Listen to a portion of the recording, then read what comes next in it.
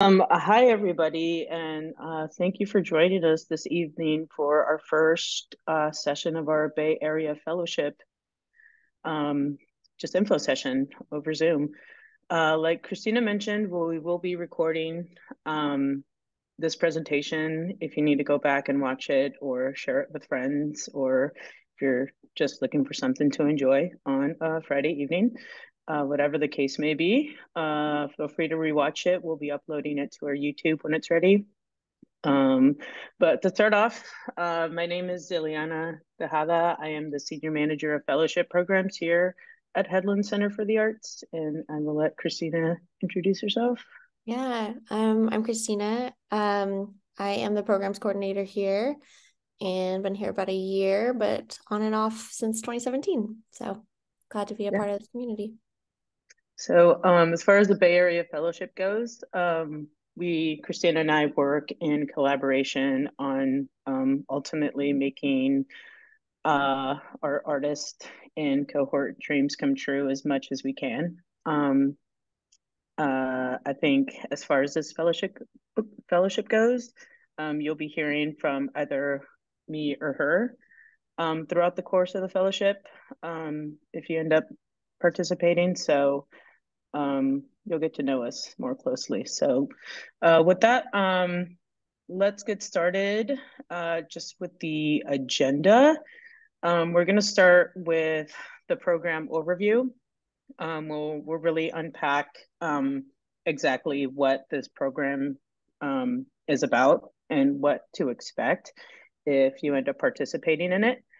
Um, and then after that, we'll dive into the application process and kind of how that unfolds and what to expect as far as like things that we're looking for, um, and criteria, eligibility, etc. Um, and then after that, just hoping to spend some time going over program experience and really dishing out some information on more of the culture here at Headlands, um, which includes, events that you're all probably familiar with. I think our most popular being open house, which you may or may not have attended. Um, and then after that, just going into Q&A, where we'll really be able to just open the floor and have you all ask questions. But in addition to that, wanted to point out that there is a Q&A button. If anything does come up throughout the presentation and you just like want to like say it before you forget, feel free to type it into the Q&A. I think Christina is going to be able to see it because I can since I'm in the presentation mode, but um, we can either decide if it feels appropriate to stop during the presentation and just like acknowledge the question, or we'll save it towards the end and just answer it during Q&A. Mhm. So, um, great. So program overview. Again, we'll go over the program introduction, program goals and objectives, award and support, and then just summary of expectations. So program introduction. The Bay Area Fellowship engages artists as a collaborator in designing and producing their own fellowship, um, bringing them into the Headlands community as thought partners. So I guess for me, like when explaining this to artists that I run into on a daily basis and they ask questions about the Bay Area Fellowship, in relation to programs that we've offered in the past, um, again, I feel like our biggest one being the Artist in Residence program and our grad fellow program. At this point, we used to have the affiliate program, which was sunsetted a couple years ago. But those ones are more like specifically like we invite artists to participate in the Headlands community. Um, and they kind of take what's being offered, which is typically a studio space and programming that's already been developed and kind of already has a sequence to it, which again includes like that open house, members dinners, etc. For the Bay Area Fellowship, it's kind of um, more flexible in a way where we're looking at artists as collaborators, and they really come in working not just with me and Christina, but with like everyone else that we have on staff to design a vision, a scope, and like really programming that engages the community in like a different way. Um, One way that I really like to explain this also, like, if you know me, I love sports. So it's really the difference between like Nike representing an athlete and just dishing them gear versus like Nike bringing in an athlete to like collaborate on an entire product, right? So where this program is kind of like the second example of that, where you're really going to be coming in with us with the hopes of like designing and creating an experience for the community in the Bay or beyond. So I hope that helps with it making a little bit more sense. Um, Program goals and objectives. The fellowship, one of the main goals is to support and engage Bay Area artists at key moments in their careers. Um, and and I actually just asked Christina exactly like what we define this being. And it is again just like the program description. It's really flexible in meeting individuals at like um, you know, whether you're trying to change your practice in a way that you know, you're going from a studio practice to doing more community engaged work, whether you're working in sculpture and want to get into painting, whether you're a painter and like you're working in a studio practice, but like you want to expand that in a way that again engages the community more. Like it really is like endless opportunity, and it's something that we're hoping this program really like helps push you towards or gives you the momentum to like achieve those goals. In addition to that, it's building meaningful connections between the Bay Area arts community, Headlands visiting artists and fellows. Um, the Headlands has a huge you know, we're global. Our artists in residence program, artists come from all around the world. And um, you know, in addition to that, we have grad fellows that are on campus throughout the year. We have the Turner Saul recipient that's also on campus. So there's different ways that this can happen, and Christina will touch base on them once we get into talking about like the Headlands community as a whole. But that's also something that this program is just hoping to touch on. Challenge and rethink traditional power dynamics between arts nonprofits and artists by engaging with artists as full partners and collaborators.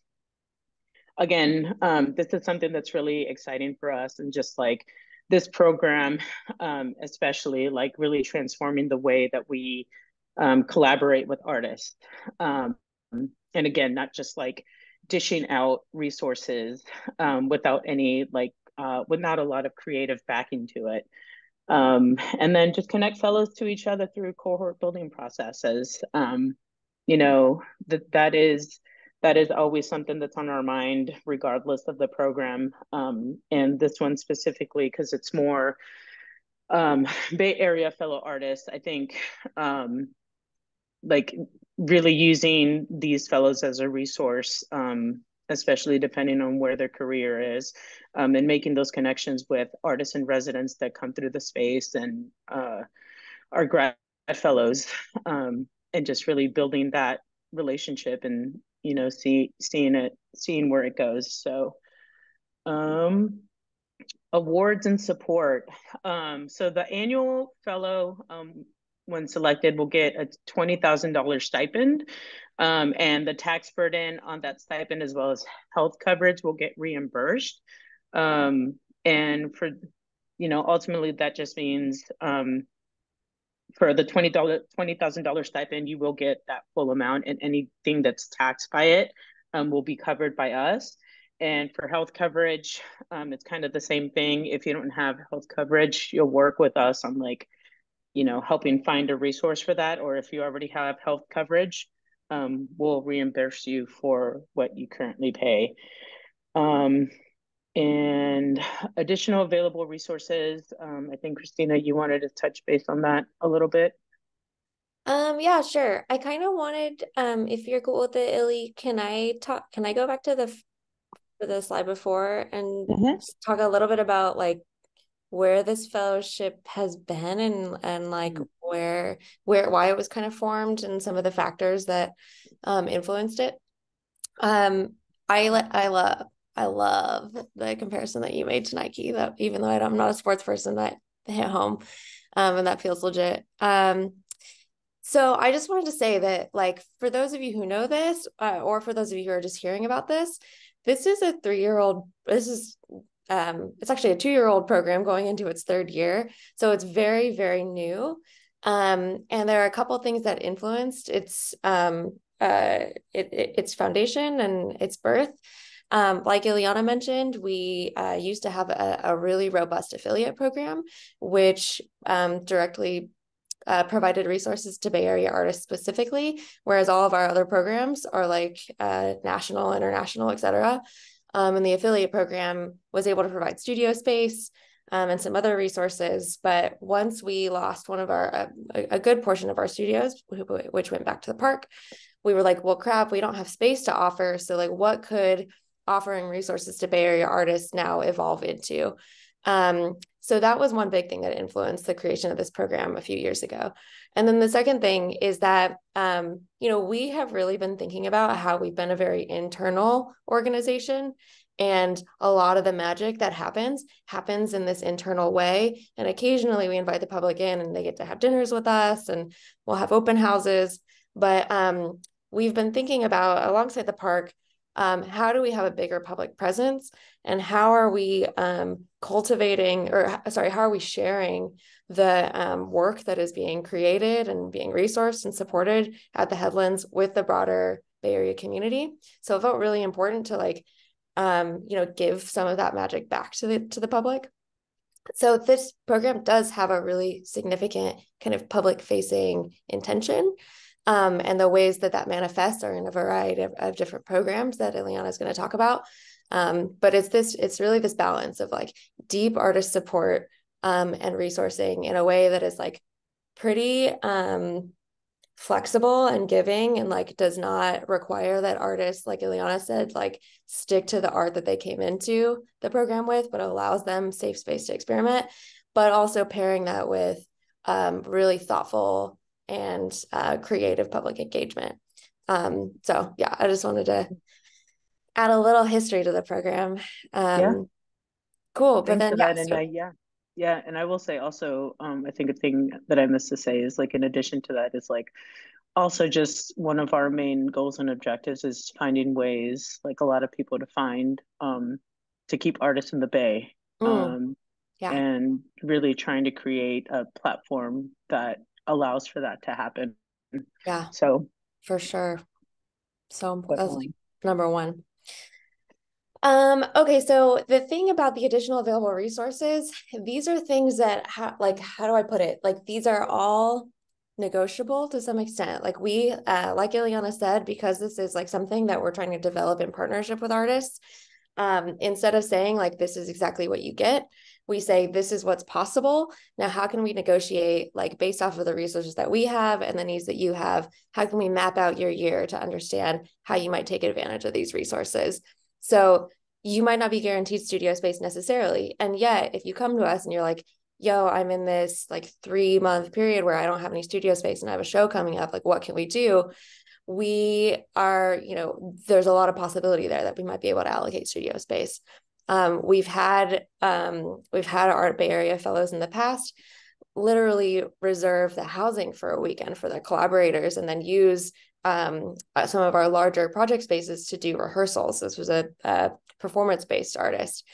Ileana and I think honestly one of the biggest resources that y'all can tap from us and that a lot of artists have used is project management skills. And this is something that like is pretty rare and weird, and artists are always like, wait, what?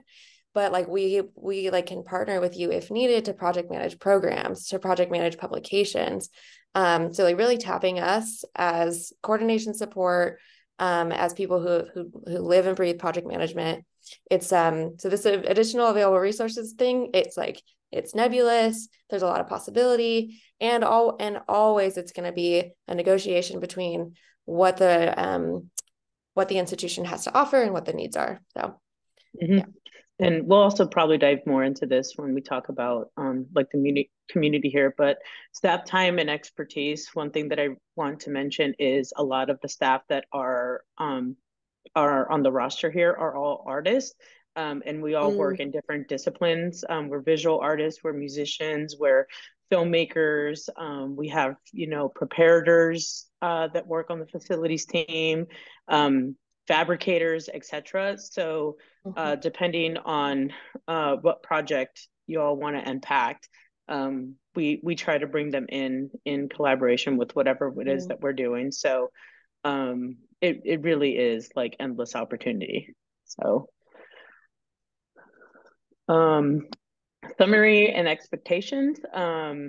So like Christina mentioned, the program as it existed before was a 2-year fellowship. It's now turning into a 3-year fellowship.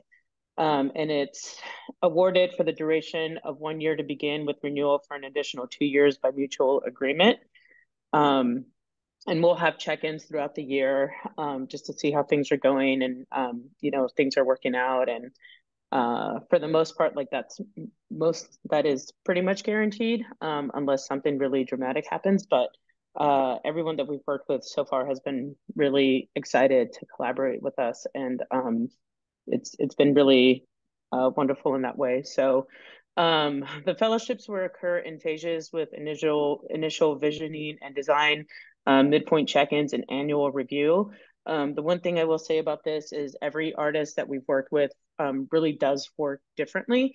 As far as the like check-in process goes, for example, some artists really are looking to meet on a monthly basis, whereas others are a little bit more hands-off with what they're doing and really just want check-ins every quarter and whatnot.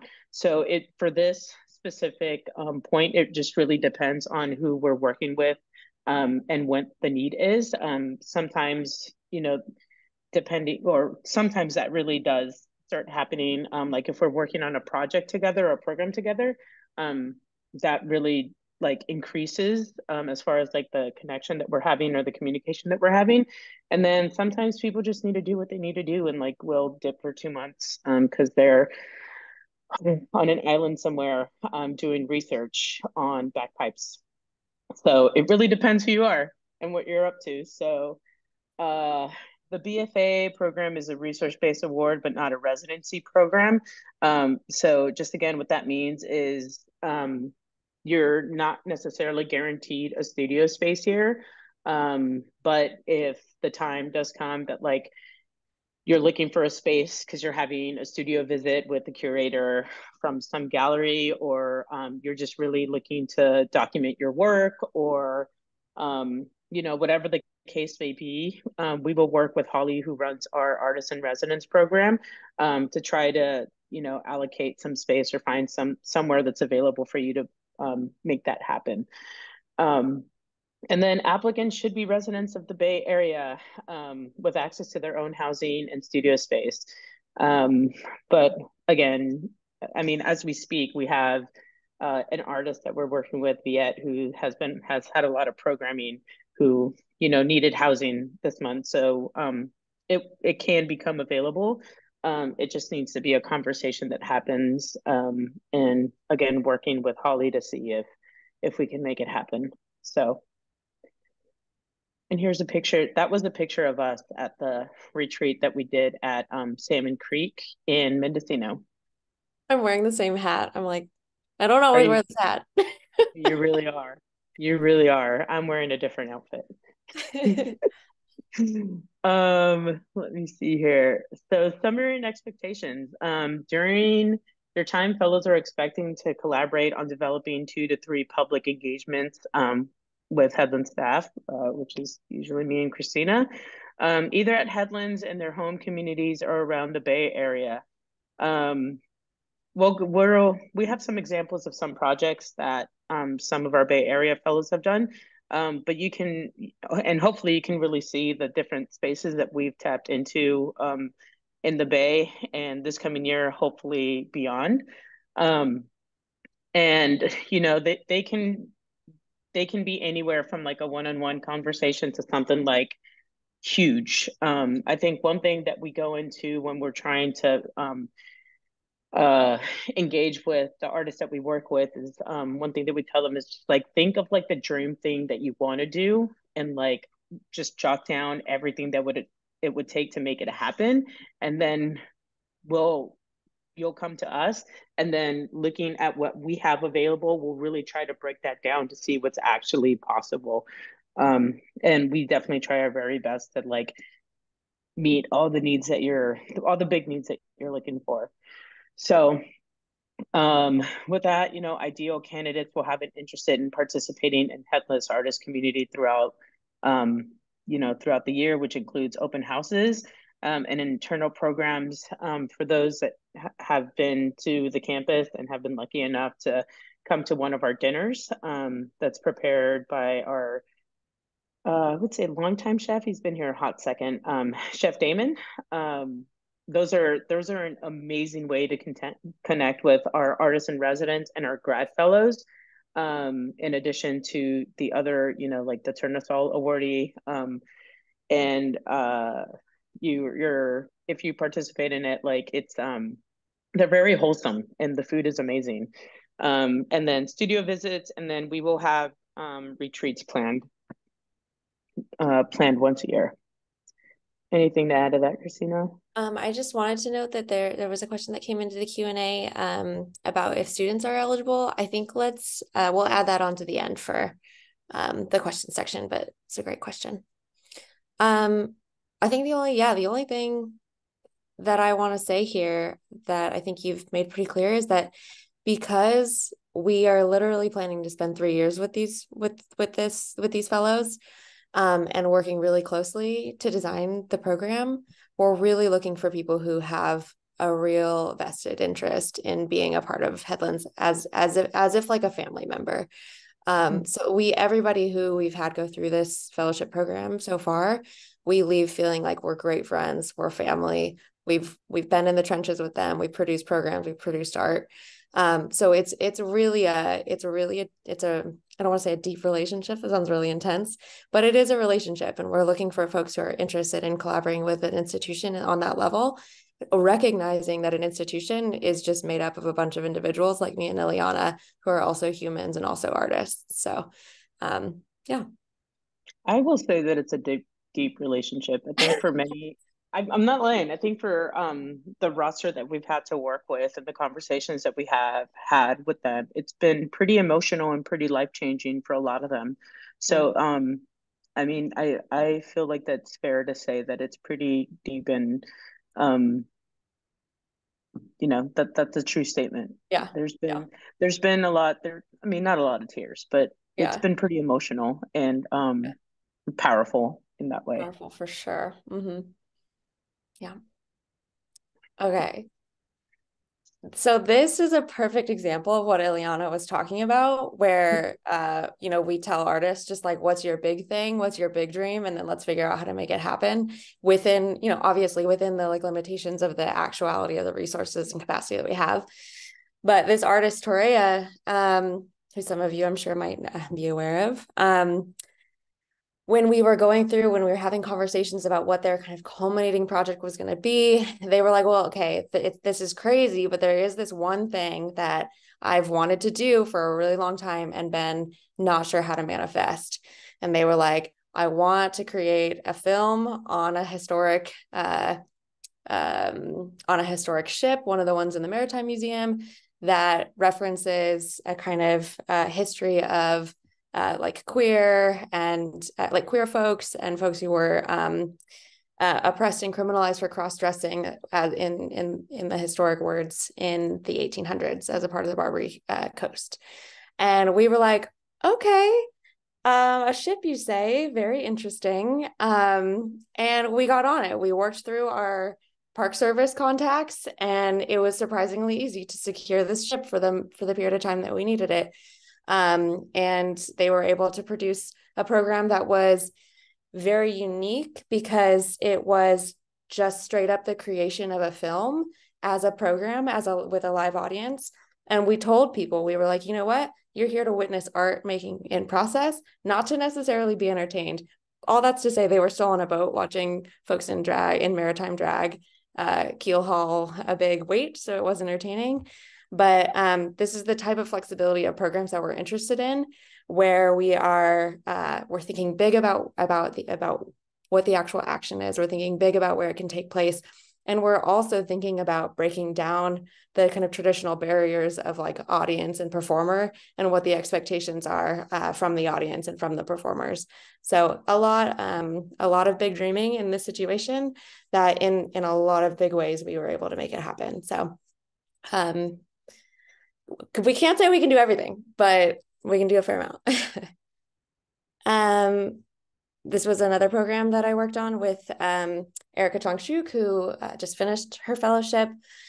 Her fellowship was really unique and wonderful because she was technically the only fellow that was a part of the Headlands. However, she came with her crew. She came with her production company called For You Productions, who basically then it kind of became that the whole collective itself was a part of the fellowship in a lot of ways. And we produced a number of programs over the last year with them. This was actually a 7-series interactive performance that was an expansion of work that she had done in the past that was about artists paired with elders to understand their stories and then make work around their stories. And we partnered with the Jones Institute for this one. It's a really awesome art space in the city out of the owner's house. So again, really creatively thinking about space. It wasn't something that we felt like we could handle at the Headlands, that we had space restrictions at the Headlands at the time, but it was still like, well, let's figure out how to still make this happen in a different way and adjust the program and adjust the expectations of the program in order to adapt it to the space limitations that we had at the time. So weird, magical stuff. Yeah. Next one's all you, Ellie. And then, Arlene Correa Valencia, who many of you may be familiar with the work that she does. And I think this is a perfect example of somebody that we worked with where the work itself was very emotional. This event that we did with Arlene, there was a lot of tears. And if you're not familiar with Arlene's work, it covers a lot of conversation regarding being undocumented. And Arlene is a visual artist, so a lot of the work that she's done up to this has work that you can see in a gallery on a wall. And this I think was when this conversation started, it was ultimately me and Christina getting to learn about Arlene's story and the story of how her and her partner Nelson ended up getting married and how that decision was made out of fear in response to the newly elected government during that time. And for them not being able to properly celebrate this with love. They made a decision and within a week it happened. So it was a reclaiming ceremony for them. And this took place at the Headlands. So this was probably one of the biggest productions that we've done because it involved a lot of collaborators. We had a mariachi band that came through. We had a group of cousins that had a taco truck. Her cousin, it was very a lot of support from her family participated because her cousin Brenda came through and prepared cocktails for the evening. So it was just like such a magical, wonderful evening. And it was a part of it was really awesome, or the awesome part of it was that it was a private moment that you typically celebrate with family, but we opened tickets up to the public with not so much information mentioning that it was ultimately going to be a wedding. So individuals that purchased tickets from the public ended up showing up not exactly knowing what to expect.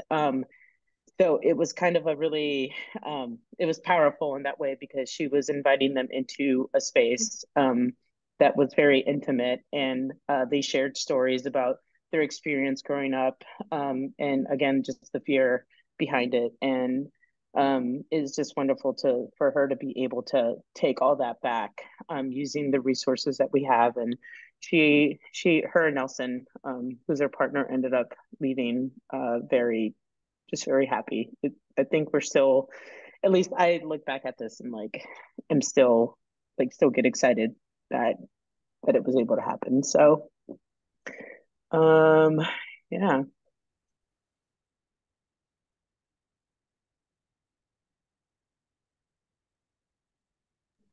Now we'll dive into the application. Application fellowship period, eligibility, and selection criteria.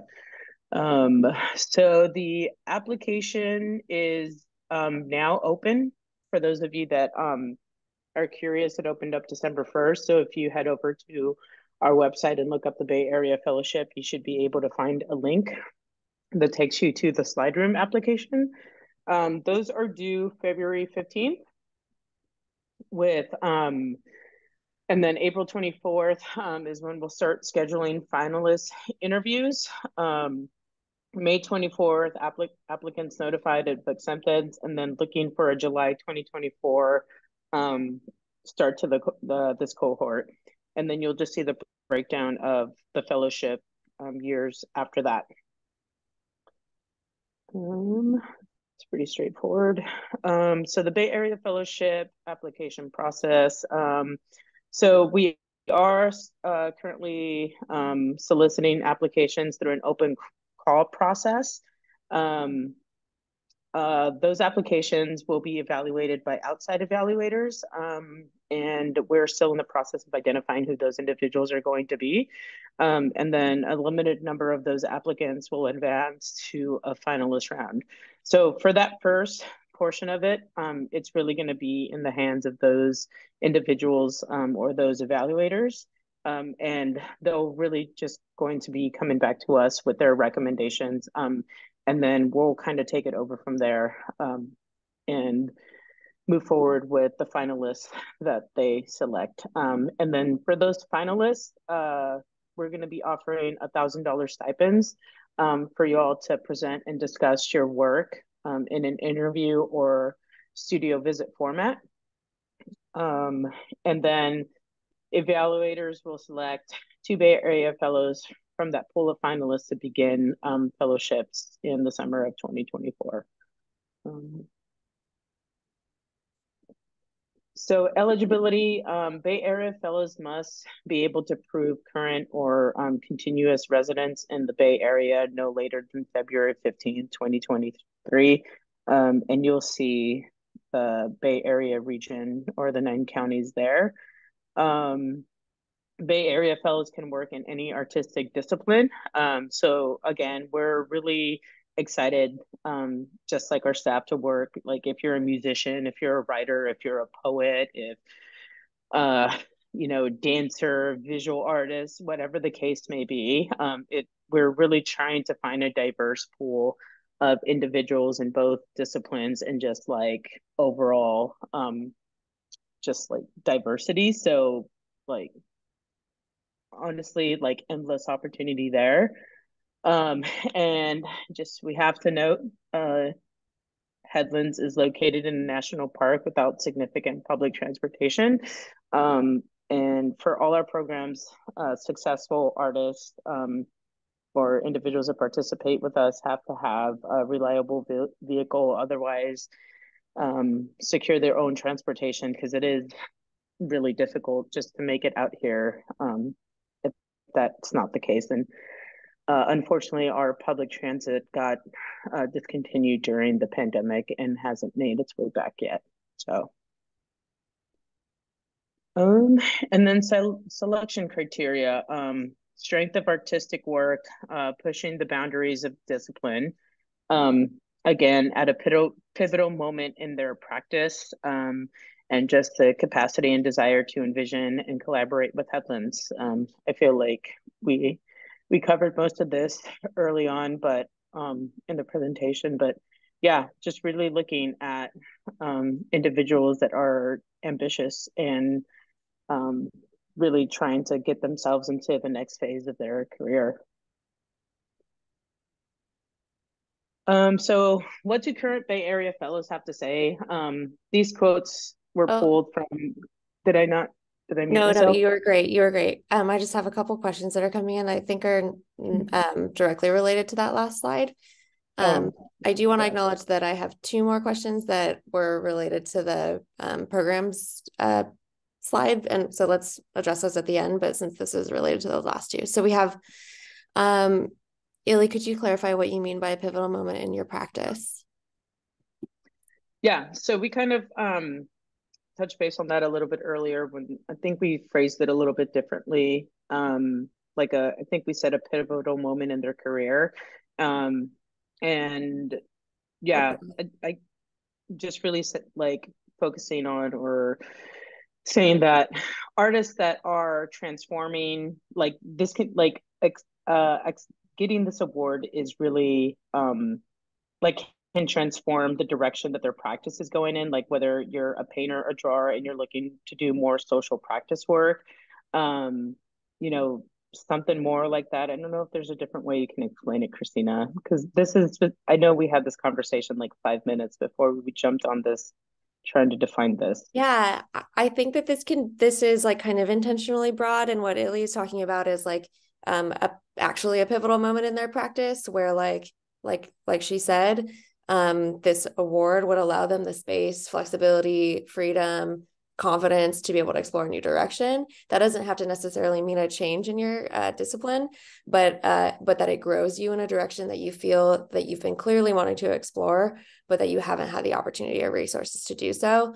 I think also it can be if we replace a pivotal moment in their practice with a pivotal moment in their career, where you're on the precipice of kind of like really gaining traction with your career goals, and that the resources and support that you would receive within this fellowship would really push you over the edge. And during the application, you'll really have the opportunity to write about and reflect on what that means to you and how you believe this fellowship program meets you at a significant moment, either in your practice and your career, and will offer you a significant kind of boost.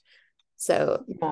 I think another way to say it too, and just to give examples, is the current Bay Area fellows that we have, like the resources or the way that they've used the money that they've received is some of them have been wanting to do research in like different places, literally across the globe, and have used the money that they get from this fellowship to go off and do that research. So it funds like travel and stay, and like they pay for classes. And I think Arlene is another example. Arlene was the one that we just talked about that had the reclaiming ceremony. Um, One thing that we were able to do for her is she was recently able, for the first time, to be able to travel overseas and use the resources that we gave her to be able to do that. And that was a long time coming. You know, other artists have used it, like Christina said, to learn a new skill that they've been wanting to learn. And it's really shifted the way that they're thinking about their work. So it is really flexible, and yeah, very broad. So it really depends what it is at the moment that you want to try to achieve, and then finding ways that we can support that. yeah. So I hope that makes more Yeah, sense. I think we're really going to be looking for y'all to tell us how this would significantly impact your practice or your career. And then I want to say there was another one related to pivotal moment that I just wanted to speak more about. Oh yeah. So someone says, can a pivotal moment be if you're an elder? And I just want to say that I don't think that a pivotal moment has anything to do with age necessarily. I think it's just about where you are within your practice and where you are within your career. And then the last thing that is related to this is about, let's see, oh, right, mid-career and emerging artists. How do you define emerging and mid-career artists? And would you encourage emerging artists to apply? And this will be the last Uh, one until we go to Q&A. I just felt like my it was favorite. related. My favorite: emerging artists versus mid-career versus established. I've spent Right. my entire life trying to define what puts one above the other, and I think that's also like, I don't know. I find a lot of humor in behind those terms, but um I think this program, from what I've heard, was originally established as being open to mid-career and established artists. But as it progresses, loosening up that kind of like barrier or restriction and having it be open to everyone. And I think for us, what we're really looking for is individuals that kind of, or not kind of, but like know the trajectory that they want to go in with their practice and can really like define that and like present that, and for us to be able to work in collaboration and making that happen. So um, I know the current application mentions that emphasis will be given to mid-career and established artists, and I think, you know, if we had to define that, for me, it's not necessarily gallery representation, but like you do have like at least a solo show like under the books, or you know, some kind of um like one or two gallery shows, you know, some kind of following that it really shows that you're dedicated to like making this like or making your practice like a very big part of your life. But yeah, I think at this point, like I at least I would be excited to see all kinds of levels of artists apply. Yeah, And for us to really just be able to see who can see a vision for where they want to go and Mhm. how we're going to be a part of that. I love that, Illy. Yeah, I think that a vision for where they want to go, how we're going to be a part of it, and also how they have worked towards and contributed to that vision thus far. Yeah, and then, you know, just really showing that you're dedicated to being part of the Bay Area arts community. I think most people that are in this presentation know that how small and intimate it is, and how my favorite thing about it is like everyone knows everyone, and you know, coming into the fellowship wanting to be a part of that and be part of it in a positive way, I think is really important for us as well. Hmm. Yeah. So All right, cool. So there's a lot more, but we'll save it. We'll save the rest for the end. I just wanted to stop I us at that love moment. this. I, I knew it. I knew it. So what current Bay Area fellows have to say? So these quotes were just pulled from conversations in evaluations that we had with our current Bay Area fellow cohort. Um, so hopefully they give some insight as to what they have experienced.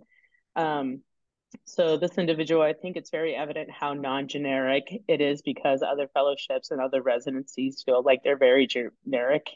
Like everything is provided on the same level for every artist, and this one, so far from what I get, it fluctuates from individual to individual. So I think I love that word non-generic, because I think for a lot of us, the fellowships and residencies that we have applied for, it really is like you show up, they give you what they have available, and like you just learn to work with it. Whereas this one is like you really come in and work in collaboration with us. That does fluctuate from individual to individual, based on their needs. And with that, like some again need a more intimate um, relationship, whereas others are more uh you know, on their own and are able to just like find their way and like tap into us every so often when they just need an additional help or an additional push. um this one is kind of a pat on the back for us, but I felt like it was also really important to point out.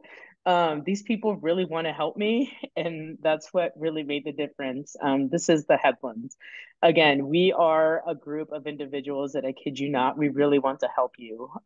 Yesterday was just the perfect example. I think also, you know, there was an artist on campus that just like needed assistance on getting something over to Oakland, and there was probably like six of us on the thread trying to figure out a way to make that happen. And there's so many examples of that. And we really do want you to succeed. Again, we are artists ourselves, and I think we see a lot of like what we ambition us Mm. as being like wanting, and we try to dish that out to y'all, and it really is a huge support group Yeah. in that way. I think So, um, since I see already how many questions we have to answer and we only have 12 minutes left, oh, let's go. let's speed through these quotes and they can read them for themselves later. So I think my practice has definitely been supportive beyond the physical. The fellowship stipend has been tremendous, but I think that the kind of expansive time, the gift of time and community and the resources is what really makes us stand out. So program experience, Christina, you can like fly through this.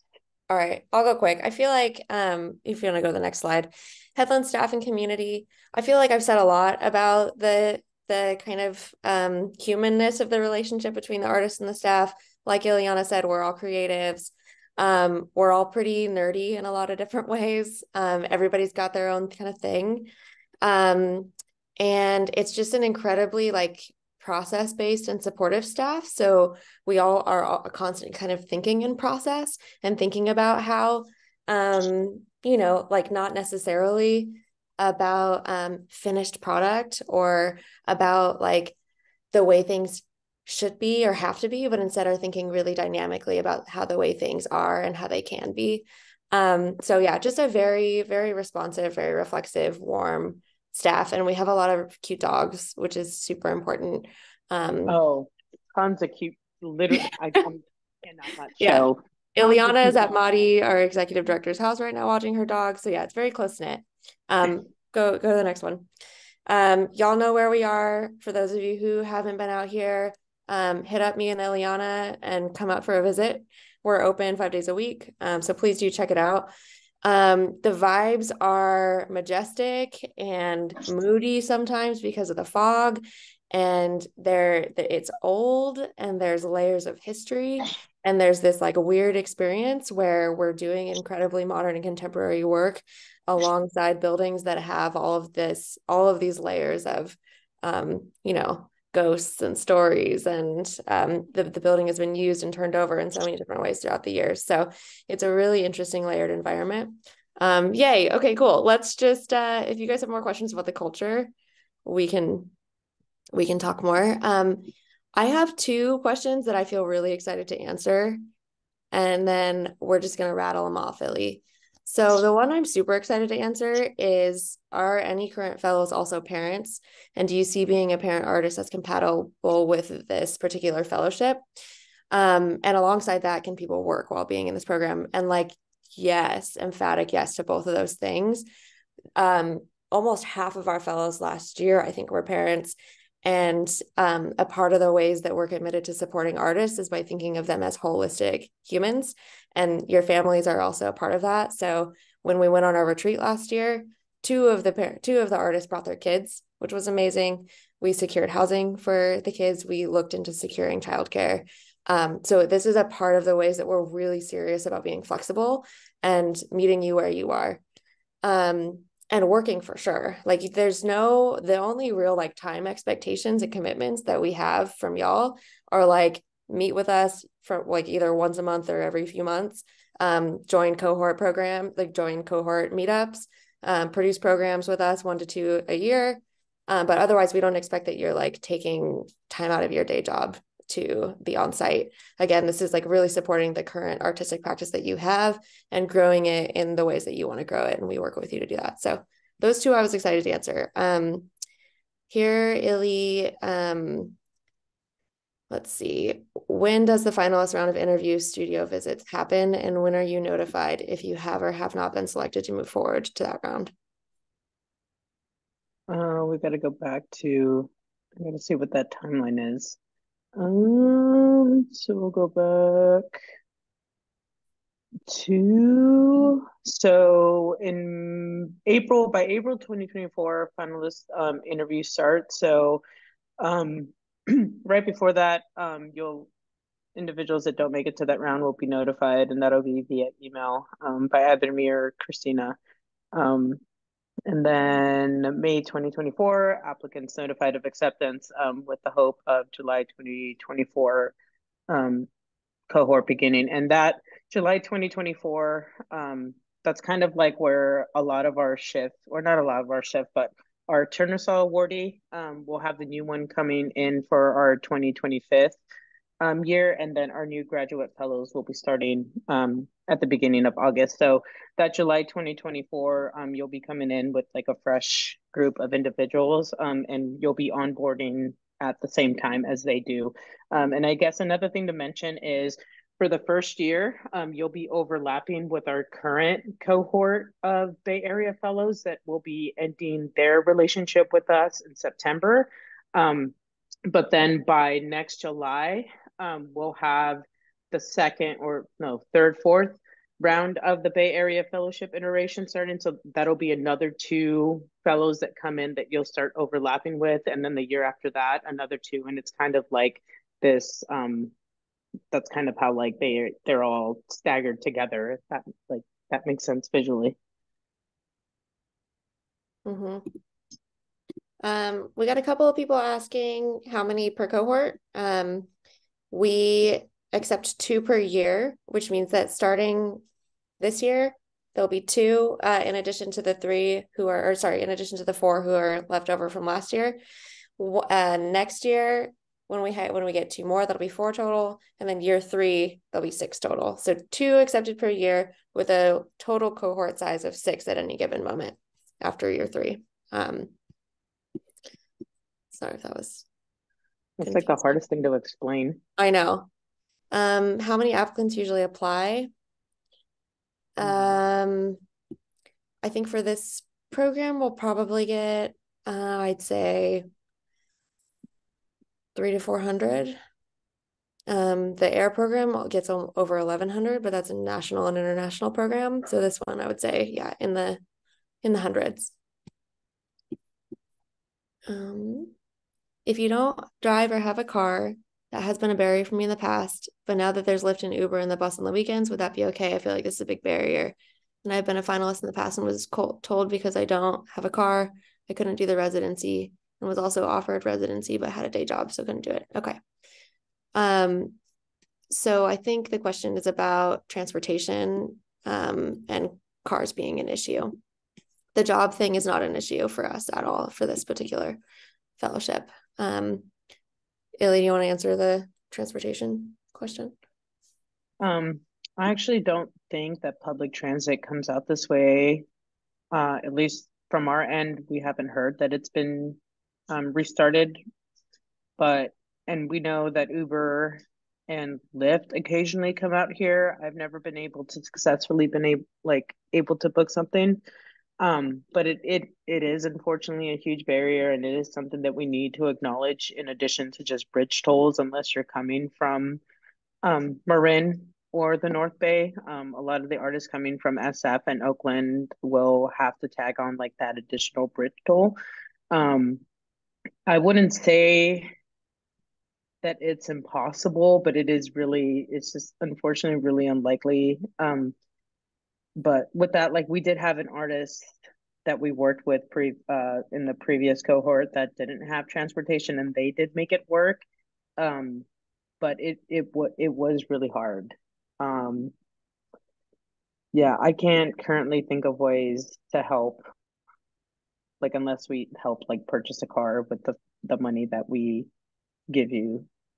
Can't really think of a way to be able to make that happen at the moment. But Lyft and Uber, you can definitely get in here, but I know it's been challenging to get out of here. And then hopefully soon the Park Service starts up that bus again, because before I had a car, that was the way that I got out here. Cool. I know that's not really yeah, an I think answer. that's just another one of those things that like is not necessarily a deal breaker if you don't have transportation out here. But it's just another one of those things that we would have to kind of like negotiate resources around. So let's see. Oh yeah, there was a good one earlier about the programs we were talking about. So we were talking about all of those like big exciting programs. And we got a question that said, are the cost of materials and resources for such projects coming out of the fellowship award? No, so not necessarily. When we're talking public programs, each public engagement has its own budget. And it's pretty, I don't want to say a number necessarily, but it's pretty supportive. And then as we work together throughout the year to talk about work you want to make that is not related to a public engagement, we have resources to help support artwork production and materials and things like that. So I would say that if there we'll be able to offer you like a kind of set amount of resources to contribute towards artwork production and public programs. And if it goes over that, then it may end up coming out of the fellowship award. But we have a significant amount of funds set aside to produce work.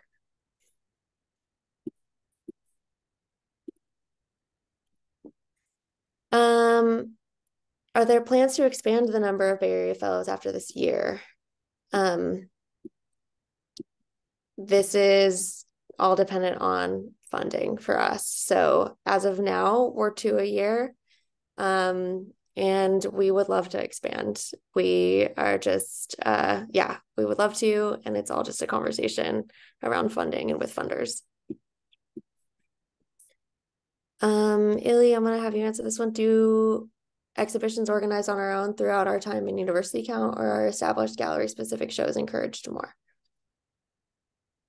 I think they count.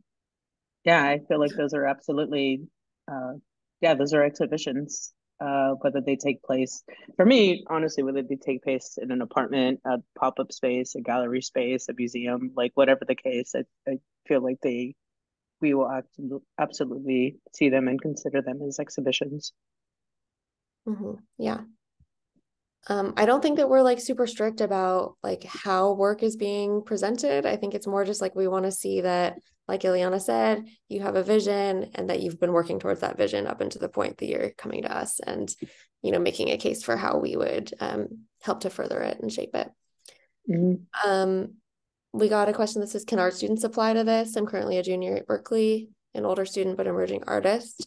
I think that we would, if you're a junior, we would have you apply after you graduate. So we are not accepting applications from people who are in a program currently. Let's see. How do you approach applicants who have been artists in residence in the 6-week program at Headlands previously? Do you remember that policy, Illy? If not, I can look it up. I don't remember it off the top of my head, but I remember speaking about it. It came up recently. Yeah, I think it's like for Headlands programs in general, you have to wait 3 years in order to reapply. So I would use that as a framework. And then if you have any specific questions, we'll leave our contact information and you can feel free to follow up with us. Let's see. Are the mission statements of previous fellowship recipients available for review for context?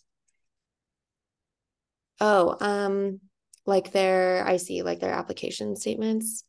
I don't think so.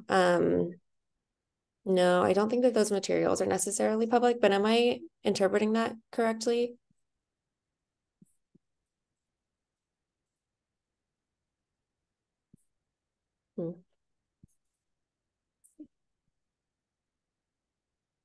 What we can do is share just like information about the artists who were previous recipients. You can find them all on our website, but I'll pop a link into the Q&A.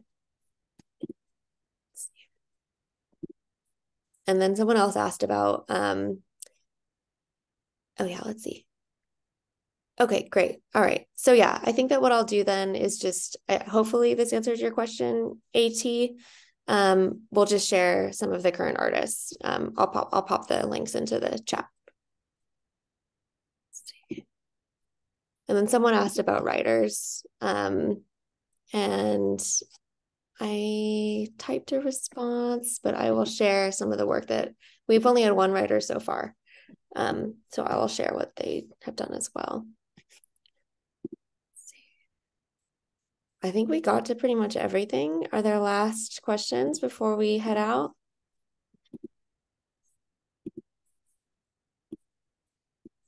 Cool. I can't see anybody or see anything. Okay, hold on one second, Lee, before you shut it off, though. I just want to share some links about our current Bay Area Fellows. Sure.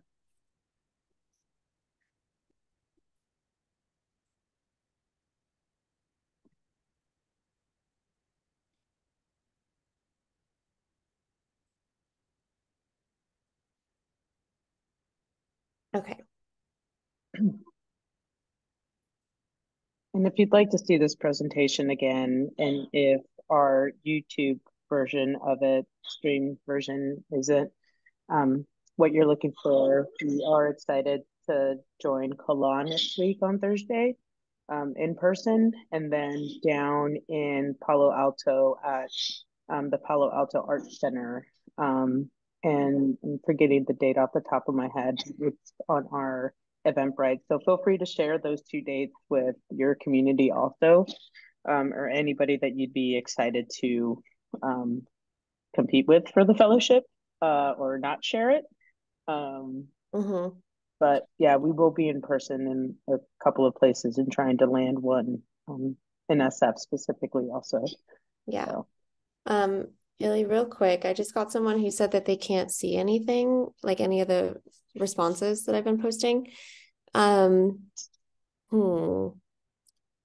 see. So it's in the Q&A and it's under answered where I've been posting links. I think when you answer, you're answering to individuals one-on-one. So you'll want to pop that information into the chat. Okay. All right, let's see. Sorry about that, y'all. Okay, so that's current Bay Area Fellows for folks who are interested in the wall space. And this is actually a good example for larger artwork as well. I'm gonna post this. And then we can send a follow-up email as well if we need to with resources. Okay. Is there a preference for visual artists versus writers? I don't think there's any preference for discipline. And we can still get really creative with what that means for public programs. So no stress. All right, y'all. I just want to say that Ileana and I are both super open to being reached out to. So we'll both share our emails. And y'all should just reach out if you want to organize a campus visit. If you have any questions that weren't answered here, that's what we're here for.